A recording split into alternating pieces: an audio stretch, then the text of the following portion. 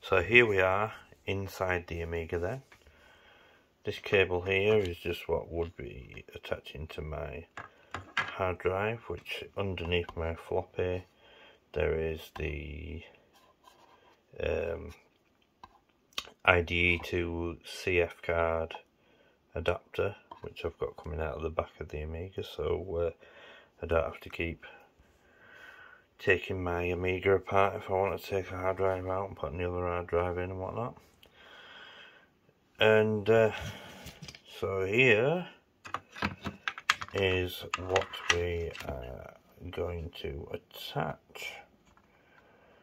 I will pause the video here so then I can plug this into the IDE, because it's a bit fiddly when I'm holding a camera.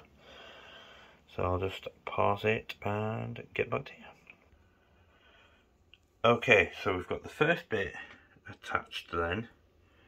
This would actually work just as is, but you'd be just running at PIO 0 speed, and you can actually run it at PIO 0, PIO 1, PIO 2, all the way up to PIO 3, PIO 3 being the fastest. And that's where this little thing comes in. And basically what you do is you have Paula, you have Gale, the Gale chip right there, and this will be connecting with this little socket underneath on top of Gale. So if I just move this out of the way and make sure the orientation is that way. So this just basically goes over Gale, and you press down till it clicks on nice and tight.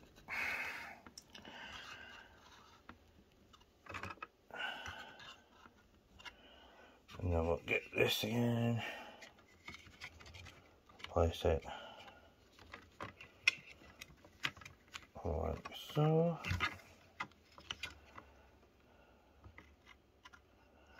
So, like I said, this will now allow any IDE devices that are plugged into the buffered, which is now buffered, which just on the IDE of the 1200 alone, or even an Amiga 600, it's not buffered.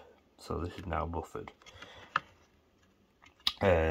which allows you, like I've been using a long cable on unbuffered, which shouldn't do really. You can get data loss and whatnot, but I've never had any problem. So now we can have the 2.5 inch IDE, which is what's normally on the Amiga anyway, but now we can also have 3.5 inch as well, like in a PC. So you could have a full-size PC hard drive in here, not that the case would actually fit properly with that, but you can attach a CD-ROM drive to this if you wanted to, or you can have a disc-on module plugged into here, which I'm going to get at a later date. You will see me in a video down the line attaching a disc-on module to this, which is essentially, it's like having a CF card, only it's not a CF card. It's actually got IDE, but instead of actually being a hard drive with physical moving parts, it's basically an IDE version of a solid state drive. they're actually used for industrial purposes, but I'll be using it in the Amiga.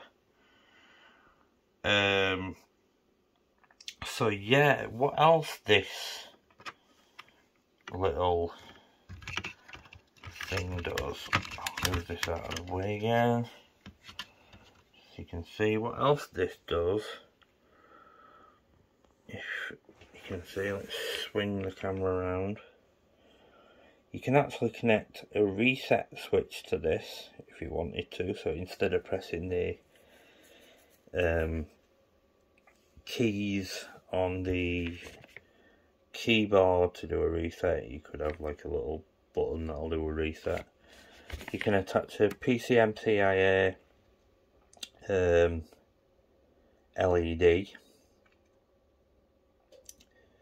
which the PCMCIA is right there, and there's a thing for address lines. I'm not sure what that's really for. We'll find that out and maybe do a little update to this video. And what else this little module does is there is actually a bug with the Amiga 1200s, which if you have a PCMCIA card plugged into the PCMCIA slot and you do a reset, the Amiga will not see the PCMCIA card anymore, and then you'd have to like turn off your Amiga completely and turn it back on and get it working again. Or you'd have a library which would do the same thing. I were using a library, but now this little module will actually do it for me, so I'm not using that library anymore. And so yeah, that's the installation of this. Let's get round to the hardware, sorry, the software portion of it.